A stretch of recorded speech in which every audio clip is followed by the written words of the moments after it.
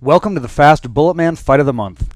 Each month I will show you a Bullet Man scenario and I'll break it down in detail to show you what went right, what went wrong, and how you can improve so you can be the best Bullet Man and Bullet Babe you possibly can be. Hope you enjoy this. One of the biggest mistakes that people make in the suit is they hold their breath. You want to woof throughout the whole fight to make sure that you're breathing. You want to keep your hips loose. You don't want to back up too much. Stay on your toes, not on your heels. And you want to clench with all your male students to avoid the upper body struggle. Check out this scenario.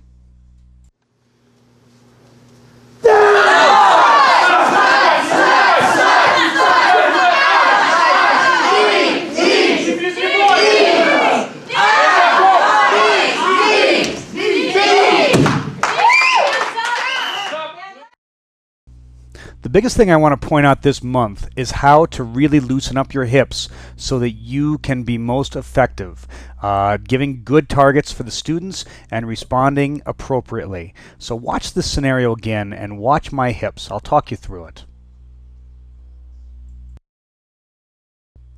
So here we go in slow motion.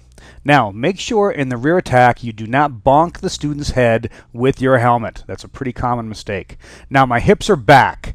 I made her step forward, which is important too, and I'm responding to the strikes. I'm also woofing at this time.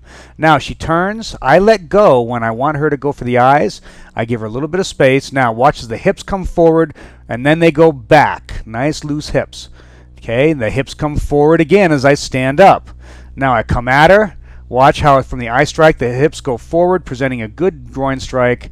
The hips go back, going down into 3-point, and the hips come forward for the final ending into the dead bug, where I will stay until you hear that go get help.